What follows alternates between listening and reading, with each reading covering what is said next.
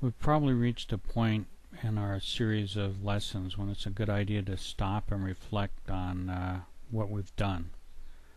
Sort of discern what progress we've made and also consolidate our gains and think about patterns of what we've studied, especially patterns that reveal how the developers of the language think, so you can sort of anticipate the next thing you use, how it's going to work because you understand how their minds work.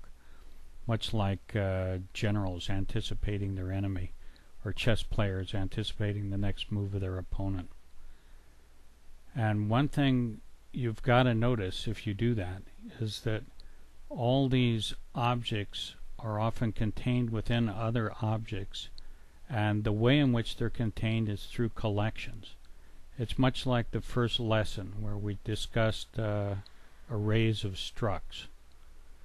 And for instance, in ADO.NET collections we had tables, rows, and collections, which were allocated objects. The data table were the objects of the tables collection. The data rows were the objects of the rows collections, and the data relation were the objects of the relation collection. And in ListBox we had the items collection, which you had the add method, and you'd add an item to the list box and it'd appear on the screen with the list box.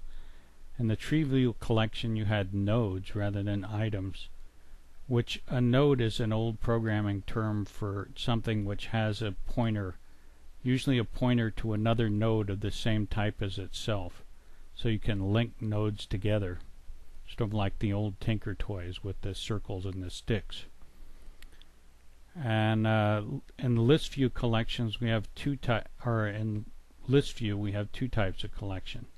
We have columns and we have items, the same as ListBox items, except the items in the ListView are actually made up of compound items.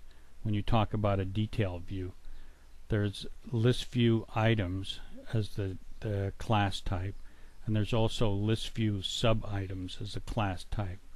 But the main thing we want to discuss in this lesson is the columns collection, which is made up of ColumnHeader class types.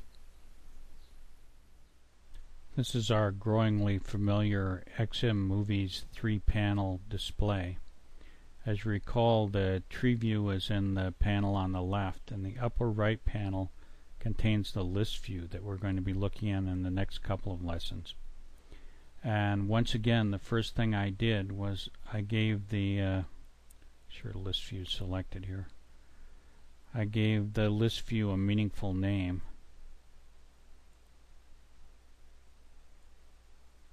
So I went up to name and gave it the view LSV middle info in good Hungarian notation format. And then another thing I had to do was go down to the view property and give it a property of details, because the way we want to do this program, the tree view is going to be the highest level of abstraction. It's going to be the least revealing level. The list view is going to have more details, sort of like a headline in a newspaper where you can just scan the headlines to see what you want. And then if you're really interested in it, you can click in the list view and there'll be a details view down here that gives all the information we know about the given movie. So one of the first things we want to do in the details view of the list view is create column headers, which define the fields that are going to be displayed. And in order to do this, we go to the load event of the form main, which happens every time the form is loaded. And right below where we initialized the tree view with its values, we have an initialized list view, and we have a data item defined as column header, call head. We can use the same one over and over because we're allocating them on the heap and then adding them to a collection. So once they're added to the collection, we can just allocate a new one on the heap and add that one to the collection, each one in turn. So here we allocate our first column header on the heap with a new, and then we give it the name title and the text, and we give it a width of 200. And then we go into the columns collection. Remember, we're talking about collections are really a main paradigm for C#. And we use the add method to add this column header as the first header. And the first header is the most important one, because in terms of list items, the first list item is the real list item, so to speak, and the other list items are just sort of attributes. So for the second one, we do the same process. We do a new column header, set the text to year, set the width to 50 since year doesn't take up that much space, and then we do a columns add to the ListView middle info object to add that, and we continue the process with two more: rating, which has a width of 70, and directors, which has a width of 200. So when we compile and run this, we get a form that looks like this.